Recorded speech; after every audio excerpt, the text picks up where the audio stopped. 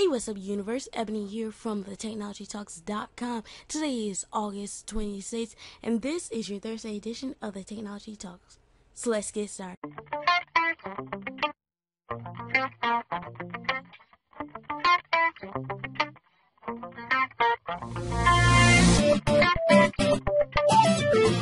First story I want to talk about is the Apple Special Music Event, which is announced to be held on September the 1st. Now, this is the event where we're going to see the 4th generation iPod Touch, which should have a 960 by 640 Retina display, along with the front-facing camera for FaceTime and a possibility of a back-facing camera as well. Now, this is also the event where we're hoping to see the next Apple TV, which you might have known as the iTV, which is the rumored new name for it. It will have an iOS and will allow you to stream videos, movies, and also apps, which is going to be really nice. Now, there's also the rumors about the next new iPod Nano, which all the rumors say is that there should be, because the iPod Nano gets updated each year.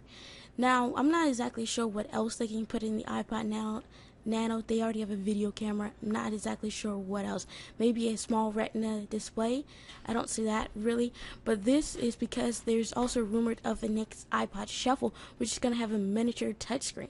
Now, that sounds all cool and all, but I'm just wondering, like, would this look nice? Now, on the screen size has already been released, but I cannot find it really anywhere. But if I have it, I'll put it on screen. Next story I want to talk about is Netflix.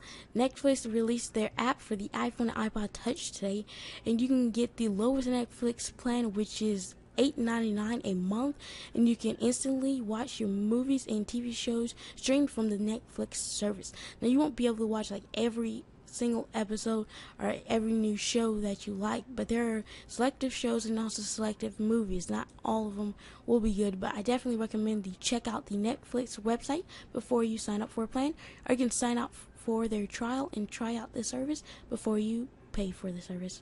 But this app will allow you to stream the movies and shows over Wi-Fi, 3G, and also Edge. Now, this surprised me because AT&T isn't always the company to keep their promises, and a lot of people thought that AT&T will just let you stream it on Wi-Fi for a few months until they get the service up to date, and then you can stream it on their AT&T service. But you stream it straight from your phone over 3G, Wi-Fi, or Edge straight when the app comes out. Way to go, AT&T. I still hate you, but you're doing better. Last story I want to talk about is Google Voice, actually. Now, Gmail yesterday, I believe, now released a plugin which allows you to put your Google Voice in your Gmail account. So instead of going through all this stuff or opening up a new tab or using a third-party application, you can go right into your Gmail account and use your Google Voice. Now, Google Voice allows you to do free US and Canada calls, but you have to have a phone in order to do that. All it does is call your phone and then calls the person you want to call. Now, I'm working on a tutorial for this for those who want to use Google Voice from a computer or from an iPod or iPhone, so look for that tutorial coming very soon to the Tech Girl production channel. But that's all the stories I want to talk about. There's no Thursday tech tip.